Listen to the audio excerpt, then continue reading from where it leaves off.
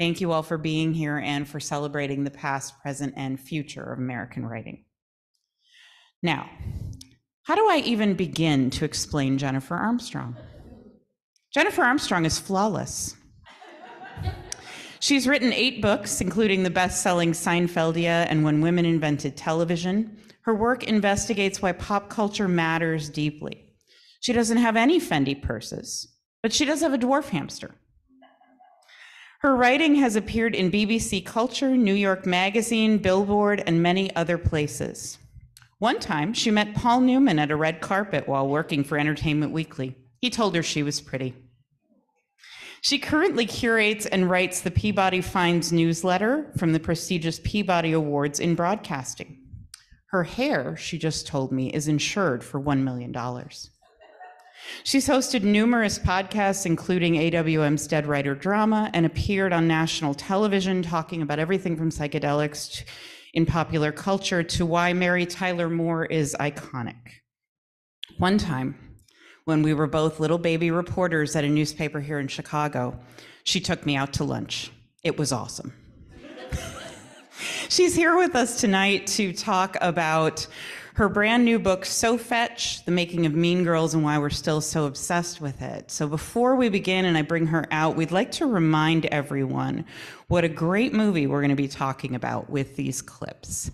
Get in, loser, we're going shopping. Fall for you, Glen Coco. You go, Glen Coco. You smell like a baby prostitute. I can't help it if I've got a heavy flow and a wide-set vagina. And I want my pink shirt back. I can't go out. I'm sick. Boo, you whore. Is butter a carb? Yes. That is so fetch. Gretchen, stop trying to make fetch happen. It's not going to happen. On Wednesdays, we wear pink. Welcome, Jennifer. Hi. There we go. That was amazing. I'm going to get a clip of that later and post it on social because that was incredible. Thank you. That's why I texted you a few minutes ago and asked you who the most famous person you'd ever met on the red carpet was. So I wanted to start by just telling you the story of when I first saw Mean Girls. I love that. So I was on a girls' trip with some friends, and they pitched it as, you need to watch this movie because Tina Fey is hilarious, and Lindsay Lohan was still redheaded and eating. She was fantastic. When did you first see Mean Girls? I love that description, first of all, because I like Tina once described it as something about, she didn't quite say it that way. She said something about like, I just watched that movie and see a healthy, beautiful Lindsay Lohan, and that was in a dark time. So I think she's doing okay now, which is the nice thing. I saw Mean Girls for the first time probably, I don't think I went like opening day, but I think it was opening weekend. And I went at like a multiplex in New Jersey because that's where I lived then. But I also feel like that's the perfect place to see Mean Girls, in the suburbs in a multiplex. And I was working at Entertainment Weekly already at that time. It was pretty early in my run there. And we would get excited about like you would know when we were excited about things, and this is something we were really excited about. And at that time, especially if everybody was running around about something, I was like, I gotta go see it because I was like an assistant. And we were obsessed with Tina Fey in particular at that magazine. And I was lucky enough to later go on and like interview her 1,000 times as she kind of had her rise after Mean Girls. But so that was why I just thought like, I have to see this because of Tina Fey. Like for me, that's what it was. It was like, this was when people like us were probably starting to fangirl out about her. But she was not the like megastar that she would become. And this was when it was like, oh my God, this girl with glasses is doing the news on SNL, and she's smart and she's mean sometimes and she's hilarious. And so that was the real, I also thought like, oh, how interesting that she's doing a teen movie for her first movie. And I love teen stuff. So teen girl stuff in particular. So I just thought like, what an interesting combination. I have to go see this. So I did. And the one thing I remember the most about just that experience was the fact that it was really when, and I'm going to spoil the movie for you now, it was really when Regina got hit by a bus that I went, oh, yeah. I see. We're doing something else This here. is a different kind of teen girl movie. I mean, I got that was Tina Fey right there. The fact that she got hit by a bus and it was real, and she shows up in a neck brace in the next scene was like, oh, holy shit, this is a whole other ballgame for teen girl movies. And that's my main memory from that. Yeah. So when all these years later, why did you choose it as a subject for one of your books? I go through because I write these books, a lot of them are kind of what I call biographies of shows or movies. The process is very like, make a list of a bunch of stuff first, right? It's like a little bit maybe quote easier than most, because it's just, here's a list of stuff. And then I start to just think about like, first of all, are we still talking about it 20 years later or whatever? Clearly that is the case in this one. Does it feel like it's still, it has had a lasting impact? Yes. Is there, enough to talk about? The big thing is, are there 300 pages to be written is really what I'm saying. And I'm looking especially for social impact. Artistic impact's cool too, but I personally just get excited about social impact. And in this case, it allowed me to talk about a bunch of things. Like my favorite part is the back half of the book, because that's when I get to talk about all of this stuff. And it was a bunch of different stuff I had been wanting to write about. So it was like tabloid culture of the 2000s and how absolutely hideous it was to young women via Lindsay Lohan in this case. The internet and weird stuff that happens on it.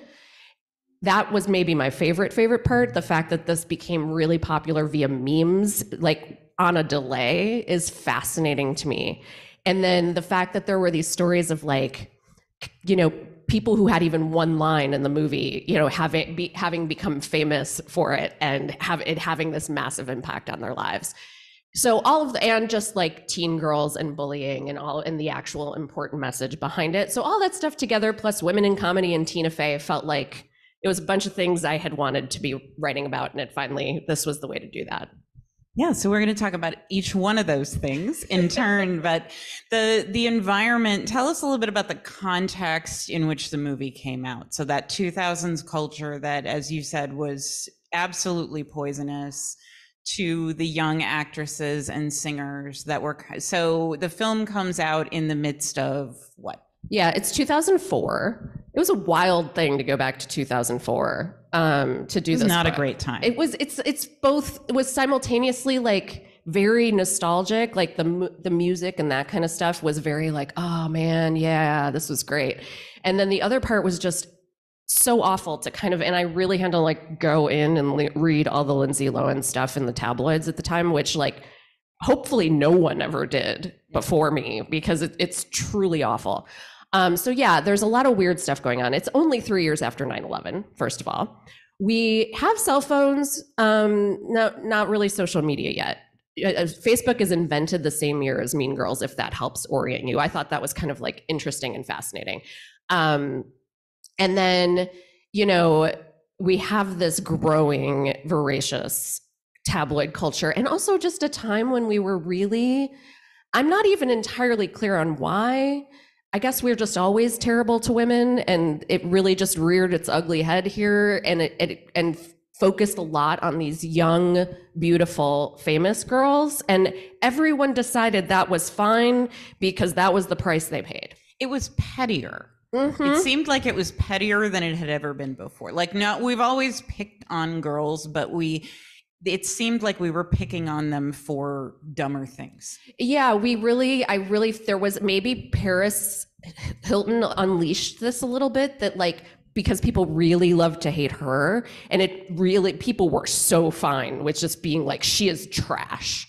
Yeah. And she kind of took it like a champ. Like she kind of like was like, I'm in on the joke, it's okay. But I think it made it kind of open season on, especially Lindsay and Brittany, these two girls who were much more vulnerable because they had trash parents and no supervision and actually fame-hungry parents. And they didn't have her money to fall back on at first. That's right. So they just, you know, and both incredibly talented who just got like smashed down. And that, I mean, I thought it was interesting, and I hadn't even fully thought it through until I was writing this book, that I was like, oh, this is Mean Girls in real life. This is like the tabloids are Mean Girls. They're like Regina-ing, you know, Brittany and Lindsay. And it's just very interesting how like that was blown up through this stuff. And I think it's really important. It's like people would say like, oh, they deserve it. You know, they're famous. This is what they get. And that, I don't even think that's true. But it's also so detrimental to women who were growing up at that time. So millennials came up in this environment of seeing tabloids be like, you know, Lindsay's too fat, Brittany's too fat, Lindsay's too skinny, Brittany's too skinny, now they're on drugs, now they're this, now they're that. And that is not a good environment for girls either. Like male reporters asking them about their breast size. My God, I cannot tell you how many times I saw people asking these, Lindsay and Brittany in particular, if their breasts were real. And the fact that they came up with answers, like Lindsay had this stock answer about like, oh, I would never, I'm like afraid of needles. I was like, sweetie, you shouldn't have to say that.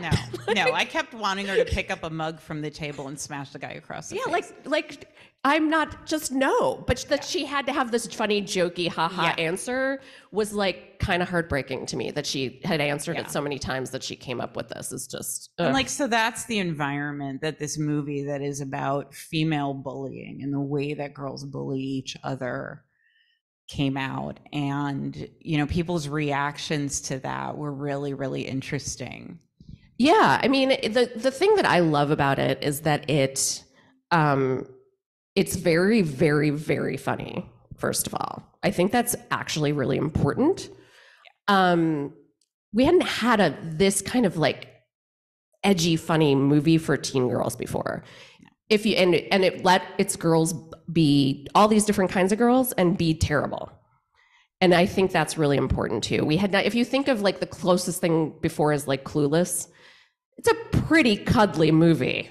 Like, I mean, Cher is the sweetest little kitten you've ever seen. She just happens to be rich too, but we love her, right? I mean, they have problems, but they're not hurting each other in irreparable ways. I mean, she has like a little scuffle, you know, with her friends, but like nobody's really that terrible. I know Paul Rudd lectures her a lot in that movie, but like she's actually doing pretty well. Whereas like every single one of the main girls in this does something terrible at one point or another. You know, Katie has blood on her hands. Regina's terrible, but at least she's honest about it. You know, I mean, Janice might be the worst, and I love her, but she might be the worst. And so I think it showed that it took its audience seriously, which is young women, by being this bold and funny and giving them a movie like, I mean, it's funny because like the Blues Brothers thing, even I think of, there's these movies like Blues Brothers and Caddyshack and Ghostbusters that guys always had to have the little like quotable one-liners and all of that. And Mean Girls really brought that for girls.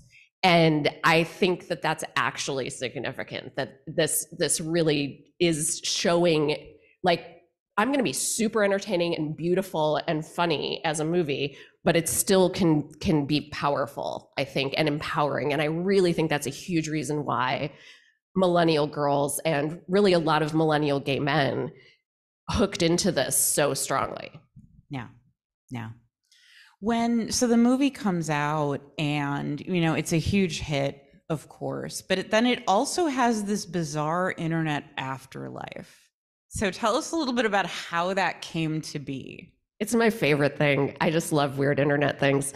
I love strange effects that we could never have foreseen. And this is certainly one of them. As I said, Facebook is invented the same year. And as if you remember, that didn't even take off until years later because it was like invite only, college kids, blah, blah, blah for a while. So believe it or not, we had a life before without all of this nonsense. And So what happens is, as that starts to come up, Mean Girls comes out in 2004. People like it. And they buy the DVDs. Like, yeah, it's cool. They watch it. It's on constantly on ABC Family. You could almost always find it, like it at some point on television.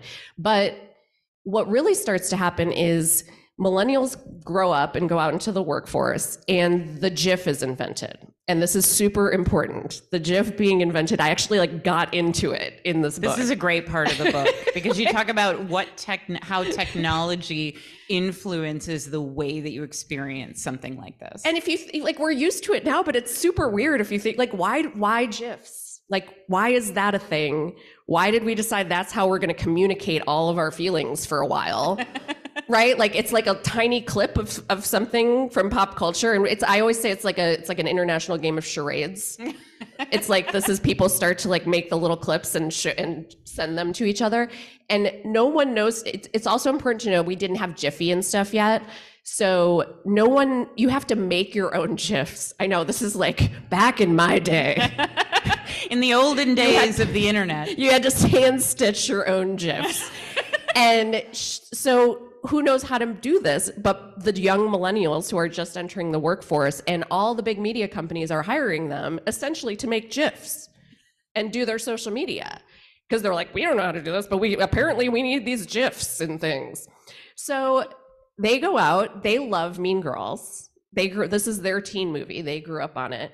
And it's quotable. We saw all those one-liners. So you have to have a one-liner for these kinds of things. It looks gorgeous. Which is sort of important. It's just fun to look at. It has these super strong characters, and they know it and love it. And so super GIFable.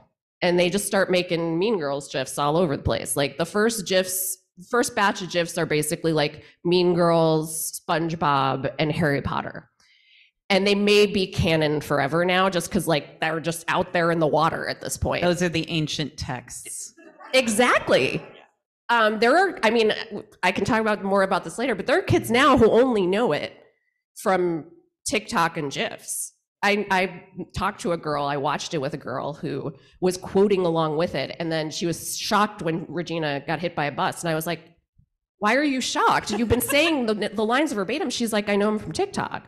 So they make the GIFs and they're putting them out there, and particularly BuzzFeed, and BuzzFeed was super powerful. This is another nostalgia trip, I know, but BuzzFeed was once super powerful and very millennial focused. And so they start seeding these Mean Girls GIFs into like news stories even. There was a story that was like, we're going to explain the stock market with Mean Girls GIFs or whatever. And it's surprisingly effective. It's kind of good. And so they start doing this. And I talked to a woman who worked at BuzzFeed at the time, and she said like, there's so many weird media reasons why we do this, because one of them is we don't want to pay for photos. But the GIFs, the studios decided that the GIFs are sort of fine, even though probably technically they could have gone after GIFs. But they felt like it's good. It puts our movie out there. And so GIFs are free. And so they started, and then they realized like, oh, this is way more fun than a stock photo of like the stock market. So BuzzFeed just becomes like obsessed with Mean Girls GIFs in particular, and is just constantly putting them out there. And so it becomes this like ever GIFable, just ongoing thing. And so right around actually 2010, a bunch of the stars said that's around the time they started to get recognized. They actually there was like a lull when they were like, oh, I don't know, it was just some guy in some movie. And like the guy who played Kevin G, the rapping mathlete, one of my favorites, said this started happening. You know, people did not used to come up to him on the street and say, can you do the rap from, mathlete rap? And then all of a sudden they were. The people who had the one line type people, like you saw the wide set vagina line, like she starts getting recognized. Glenn Coco, like I can talk about the Glenn Coco story, but like the internet actually tracks down Glenn Coco and like does this project to figure out who played him because he was uncredited. And they basically like out the actor whose back of his head played Glenn Coco. BuzzFeed did it because they're obsessed with Mean Girls. Like someone did basically an investigative report to figure out that an actor named David Real played Glenn Coco. And here's an even weirder part. He basically could only be famous from that article, not from the thing, because you can't see his face. He started getting recognized from the BuzzFeed article. It's an Ouroboros at that point. So crazy. He loves it. Like he's so into this very strange thing that happened. And he's still a working actor. He's very cute. It's too bad we couldn't see his face. And he's very, very charming. But yeah, he said people are started just coming, like he's out and a woman was like jogging past him and was like, "Hello, are you Glenn Coco?" Yeah. That's terrifying. It's truly fascinating to me. And so a lot of them have had to like kind of almost reckon with a delayed kind of fame that they're not even super psyched about all the time. Like they're just, a lot of them are still trying to be working actors and like it helps them sometimes, but other times they're like, I'd rather not be the wide set vagina girl. She is an absolute, I mean, first of all, she deserves everything she gets for that one line delivery. Like her line delivery is stellar. It's so perfect. And she is the sweetest person. But so you got to meet a lot of these characters. I did. So tell us about, meeting them and particularly the story that we were just talking about. Yeah. I did an event in Toronto about a month ago, and this was like my dream event when I was doing the book, when I was writing it. And so we got a bunch of them to come out, and we just did we did a North Shore reunion. Glenn Coco was there. I am bragging now. I'm just, name dropping. Glenn Coco was there. Stephanie, who had that line and a couple other great ones, like the punch to the face line. That's a great line. Regina George punched me in the face once. It was awesome. Her best friend in the movie, who's also her best friend in real life, whose name is Jan Carolina, and she plays Emma Gerber, whose hair must have taken hours, if you remember that line. Katie says it at the Spring Fling. We had the girl who made out with a hot dog. She's great. That's still disturbing. I know. And we had a lovely guy named Chris Anton who played, he's just credited as Huge Guy. And he says, "Nice wig, Janice, what's it made of?" And he is like this wonderful, handsome, strapping Canadian firefighter now. But he had this line, and he said his firefighter friends like use that line on the radio all the time to make fun of him. So that's the best afterlife that any actor can ask for. But yeah, we were talking about another one of my favorites, which is Claire Prusse, who has this, I think, an arc that kind of encompasses everything we just talked about. So settle in. I'm going to tell a story about Claire Prusse. First of all, also, these are all Canadians because they shot in Toronto. So the whole high school is played by Canadians. A lot of them knew each other. So I feel like that made it feel like a high school because like they really knew each other and were really friends. Anyway, Claire plays the girl math lead on the other team near the end, when Katie kind of has her realization and she has to do the like sudden death math lead standoff when they both say, "We pick the girl." So, and the thing with this character, Carolyn Craft, is like, she's supposed to be, let's say, like not super put together. She's kind of got frizzy hair. Her eyebrows are crazy. Her lipstick is messy. It's on her teeth. And Katie kind of has this realization when she sees her of like, at first she's saying all these bitchy things in her head about her. And then she's like, then I realized, even if I said all this stuff about her, she could still beat me at math and blah, blah, blah. So she has her epiphany. Well, Claire in real life looks like a lot of the other girls in the movie. Like she's a cute young girl who's in movies. Like she looks like classically what we would think of as cute.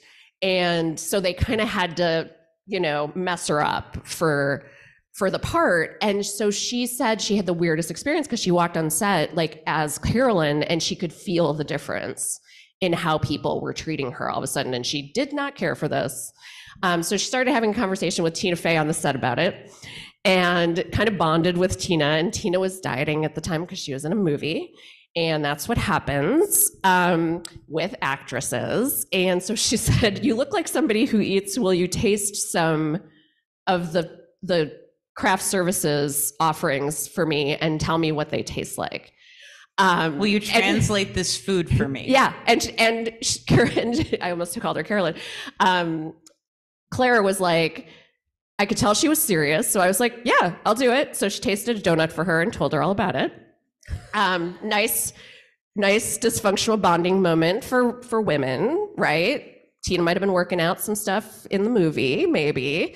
And so that happened, and I think that's a kind of lovely story and very female.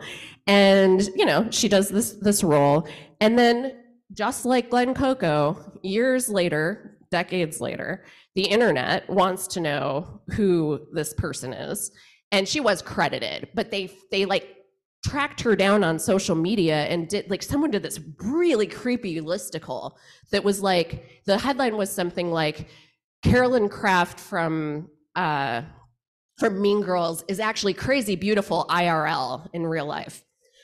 And then they do this super creepy thing where they just pull a bunch of stuff from her current social media feed where she's just like a regional theater director and yoga teacher. So they're like, here's when her yoga class is in Ottawa or wherever it is.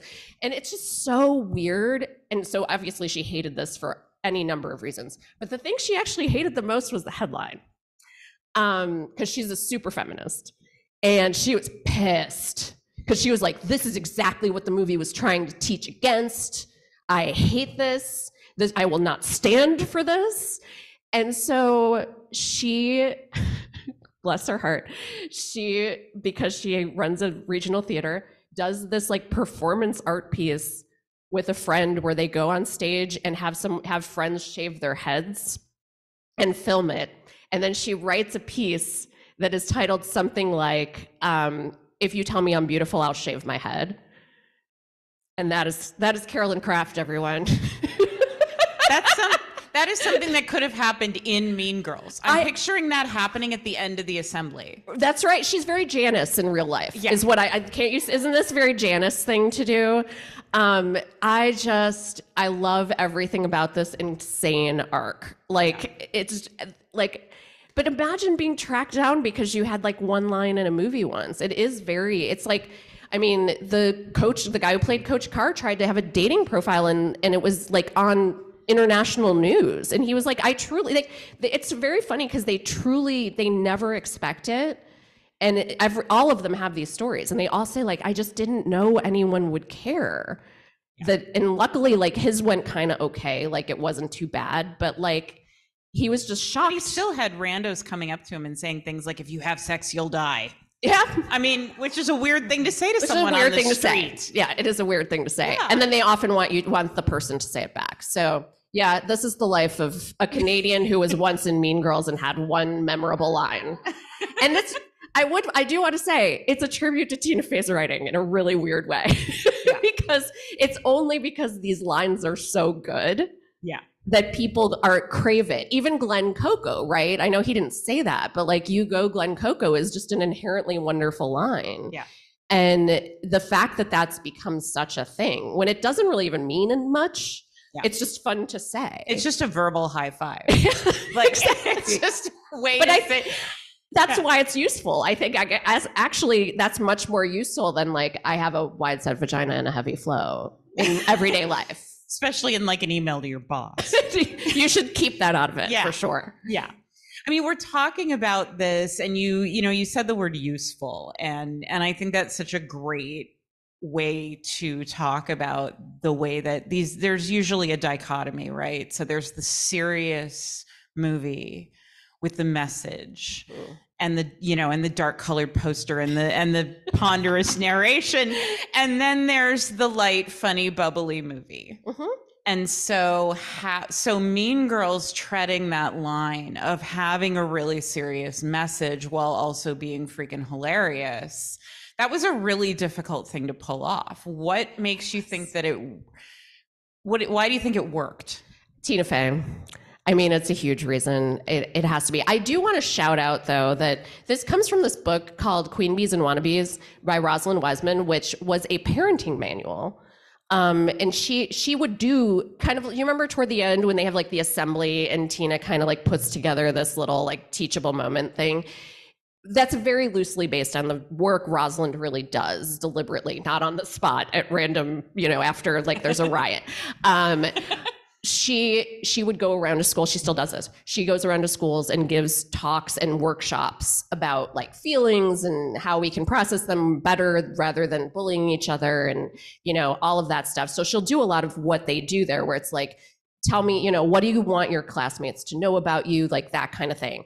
And so she did all this work and then gathered up everything she had learned in talking to, thousands of young girls and put it into this book. And she's the one who came up with like the queen bee, for instance. She has her different types in each girl group. Like there's the queen bee, but there's also things like a banker who hoards gossip and information about others and then uses it at will when she thinks she needs it. So that's kind of a Gretchen. There's floaters, which is like they float from group to group. Everyone says they're a floater and very few people actually are. Everyone wants to believe, because that's like the kind of nice one. It's like, I can get along with everyone. And Rosalind's like, no. But I was really shocked by how many details were actually from this book. I thought it was just going to be like a boring read, honestly. And when I read it for this project, I realized one glaring example is that on Wednesdays we wear pink. That particular rule is not from a real girl, but these girls have elaborate rules about what they can wear and when. There's hilarious quotes in this book about like, you can never wear sweats except on Friday, but only if we're having our sleepover that night. And if you were not, then you could wear jeans, but only once in the week. And the hair up once a week is definitely a rule that they talked about. It's so complicated and layered. And, there are week-long academic conferences that don't require this amount of planning. Crazy. Yeah. So a lot of this stuff actually does come from that book. And so there was a good basis. On the other hand, Tina had to make it into characters and an arc. And it was her first script.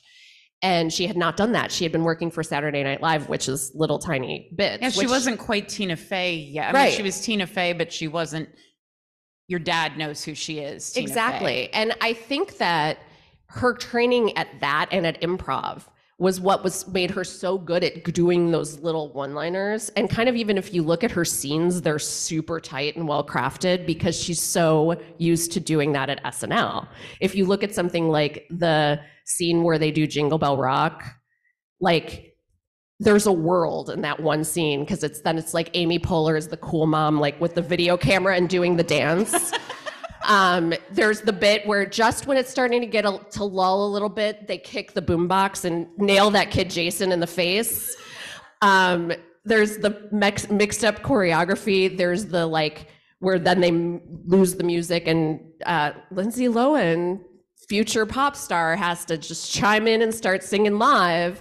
And it's just this whole thing in one scene. And I think that's what Tina brings to it, is being able to do that. And she did do a lot of drafts and a lot of work and kind of studied like screenwriting manuals in order to do this. Also, she is an actual genius. So it's important to remember that too. Yeah. Not all of us can do this. And I think that combination of things was just absolutely killer. And I think that's why we're still talking about it. I think it's why it's effective.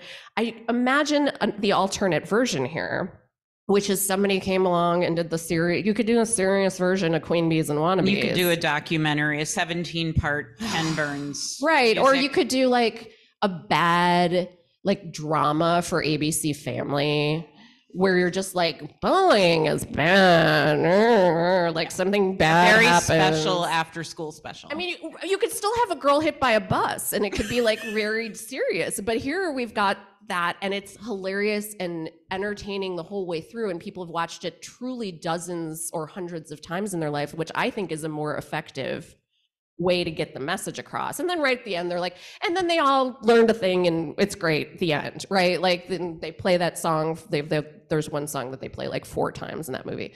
I've seen it a lot now, but Yeah, they deliver the message, which was her promise to Rosalind, that this would end on an actual note of like, they learned a lesson. It's important. We articulate the lesson, but we don't linger on it and make it into this like, everybody's bad and don't bully, kind of thing. It's actually pretty fun. It doesn't have to be just one thing. Exactly. And this, this also gets into something we were talking about earlier, which is just like the way that, of course, that means that this movie is not taken seriously. Right. Like, this is not Oppenheimer, so this is not a real movie, So it must be Barbie. Right. Those are the two movies. Those are the only two movies there could ever be. Yeah. And only one kind can win Oscars, and only the other kind can be seen by women, and only women. And they're always surprise hits at the box office. This was one of these where nobody saw it coming, that girls were going to want to see a movie about themselves. Just like we did it again with Sex and the City when the movies came out, and again when Bridesmaids came out. And every iteration, it's just like we just keep doing it, where we keep constantly being surprised that young women or women in general want to go see things made for them by women as well. I mean, there's a reason there are 14 versions of Little Women. I'm obsessed with this. Yeah. No, really. It's like we cannot stop making it. It's like every generation has their own. We're not due just yet. Mm-mm. Okay. That was about 5 years. Because that was Greta Gerwig. So yeah, you're right. We've got a good 5 years yet. A little bit of time. All right. A little bit of time. I still prefer the Winona Ryder version. Don't fight me. Most of us prefer whichever version was squarely pitched at us. Exactly. So I'm down for that one too, but there's people who Timothée Chalamet was quite charming in the last one. We can agree to disagree about that kid. We do not need to open the Timothée Chalamet box.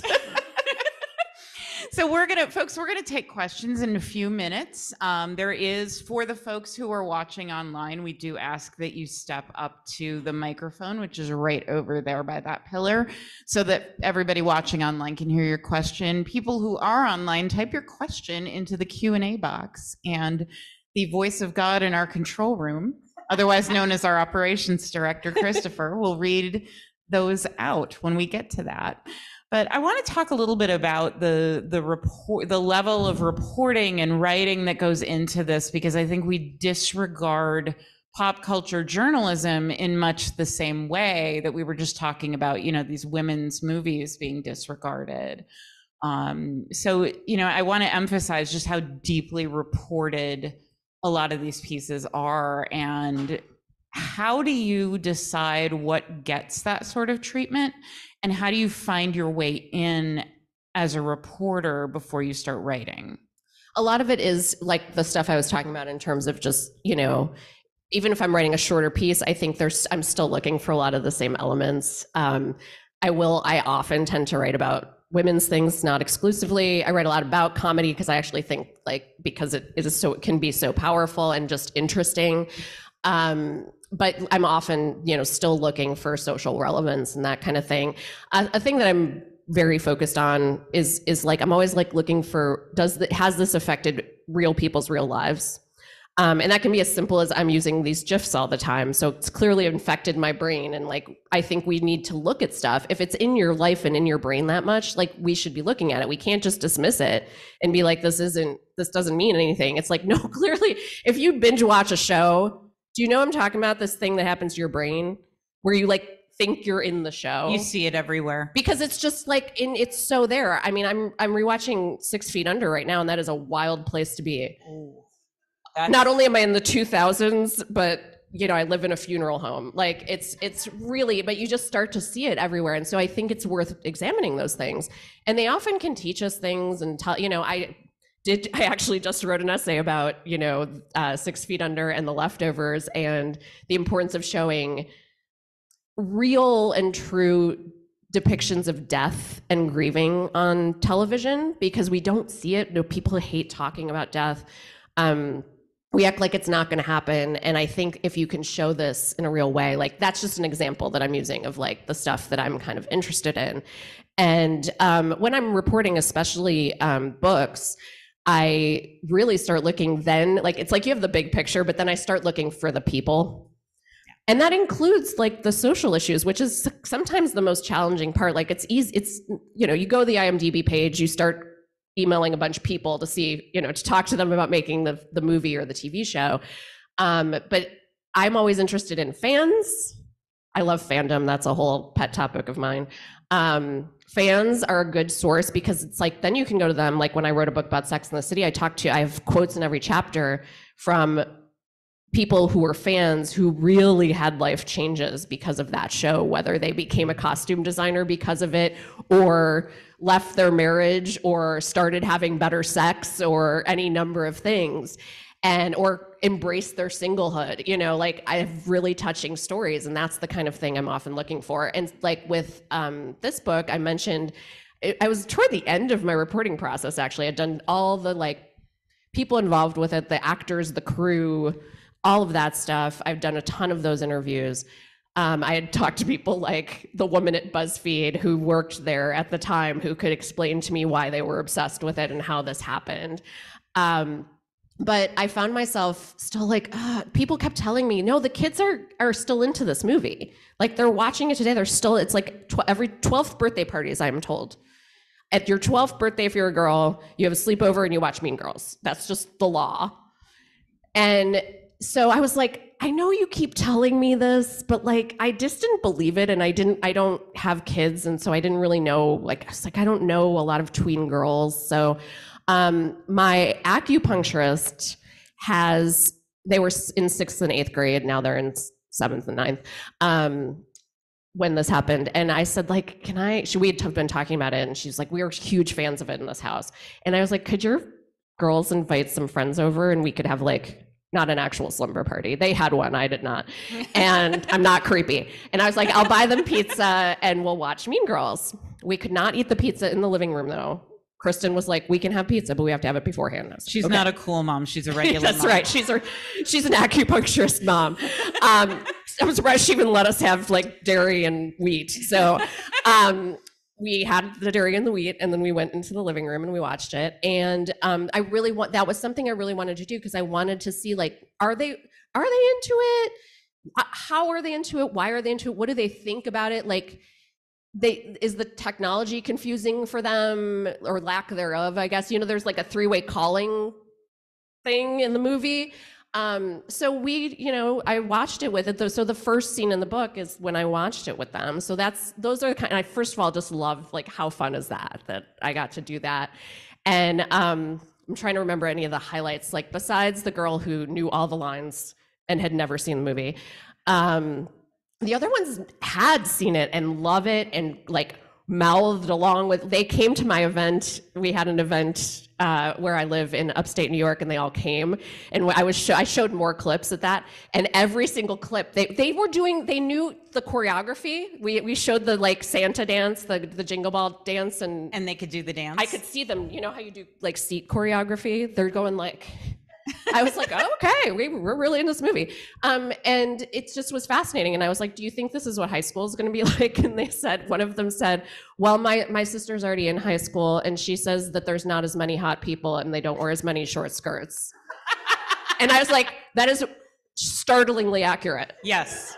And people aren't making out all the time. I was like, oh, that's too bad. But I was like, I detect no lies. That seems roughly correct. So they really loved it. And that's the kind of thing I'm always looking for, is just trying to find the actual people affected by something and get at that like actual effect.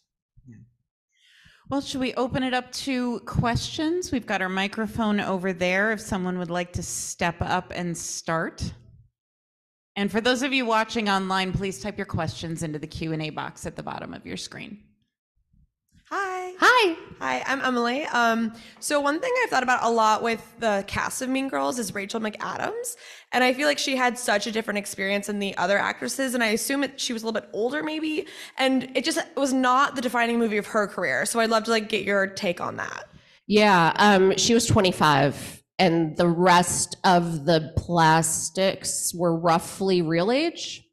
And so that was that's a big difference when you're that age. I mean, Lindsay's for comparison, 17 when they filmed this. And Rachel was 25. She even had a very different experience on set. She was Canadian, so she would just go home at night while the other girls were staying in a hotel together. And she like had a boyfriend. So people often said like she wasn't standoffish, she was just like doing another thing. And like she'd go out for drinks with the crew because she could, you know, like because she was a legal drinker. You know, so she already had this kind of this aura. And I think another very interesting thing in relation to this question is that she had originally auditioned for Katie, which is mind-blowing. And Lindsay wanted to play Regina.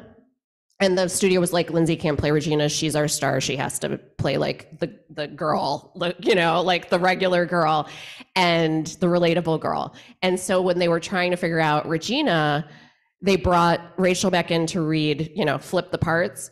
And the reason that Mark Waters, the director, said he was like, this is it, besides the fact that she's fabulous, period, was that he said it was the only time he ever saw someone intimidate Lindsay. And that was because probably she was older and cool. Like, can you imagine, like, Rachel McAdams walks in and you're 17 and you're just like, and he's like, believe me, like, no, like, Lindsay is like Long Island girl, like nobody gets in her way. And he's like, that is the energy I want. I needed somebody who seemed a little scary to her. And so clearly she already had something incredible happening. You can see, I mean, I think this is just like an incendiary performance. It's just like, beyond anything.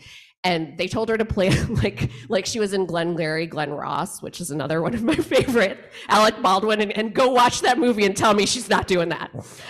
She's ruthless. It's crazy. She might have been able to go toe to toe with him. I know. And I think she's doing that. And I think this is why she's just like this huge force. And another just like backstage thing that kind of gets back to your question is that the Notebook was already in the can when she did this movie. So there's one of these weird things where like it was going around town already. I don't know if you guys know this happens, is like, you know, people are like behind the scenes are starting to see movies and being like, oh my God, you have to see it, you know, this is incredible. And so people kind of already were like, oh, this is happening. And so both those movies came out the same year. And it was just like this explosion of Rachel McAdams doing incredible things and two very different things. And I think that was the key. It was just, it's luck, but and talent, right? That she could do such different things for such different audiences. And then everyone was like, holy shit, who is this woman? It's the range. Yeah. And from then on, I think that gets her, you know, the Notebook immediately gets her out of just Mean Girls. I think it'd be fine to be known for that role, but I also can see how it would have pigeonholed her. And look at, I mean, I know Lindsay had other problems too, but like it was a real struggle in terms of just choices for her. Even for a while, she was still getting work, and it, you know, it was she just wasn't getting the Notebook, you know. Yeah, good question. Thank you. We do have a question online. Great. Amanda asks, so I'm interested in your thoughts about the new remake, especially the fact that it seems to be more centered around Regina. What do you think that says about the character and the reception of the original? I think that's such a good point. I mean, it's when you think about Mean Girls in the end, don't you think about Regina? It's like that's the iconic character. You don't ever say to somebody like, "Oh God, you're so Katie Heron." Like, great name, great character, great actress. But like, and she carried the movie, to be sure. But you know, when you think of this thing, you think of Regina. And so I think that that's what's happened over time is like Regina, you know, Mean Girls equals Regina. You also have in a weird way, a similar problem, or I don't know if it's a problem, but you've got Renee Rapp playing Regina in this new one. And Renee Rapp's just a monster, which I mean in a good way. She is just like eating that up. Like she's just at that magical moment in her career where she's just, I saw her first on Sex Lives of College Girls and I was like, who is that? Oh my God. Like she's just so charismatic. And the energy is so different in musical, and when you're trying to fill up, it's a different space to try to fill. That's right. And also you just made me realize the other super key point here. She played the role on Broadway and she is an incredible singer, and unfortunately, the person they cast as Katie is not as trained a singer. So when you've got big musical numbers and you've got Renee Rapp and you've got Regina's iconicness coming through, I think that just was necessarily going to happen. It's just kind of the way it is, and maybe that's fine. Little something different. Yeah, something new for a new generation. That's right. Yeah. Yeah. All right. Do we have any other questions? If not, I think we're going to say thank you to Jennifer for this wonderful conversation. Thank you. Thank you to all of you for being here. And if you do not yet have a copy of the book, you can get one on your way out in the back through by Seminary Co-op by their table. Jennifer will be signing around the front, so please go out that way and come around to your left and get your book signed. Thank you. All.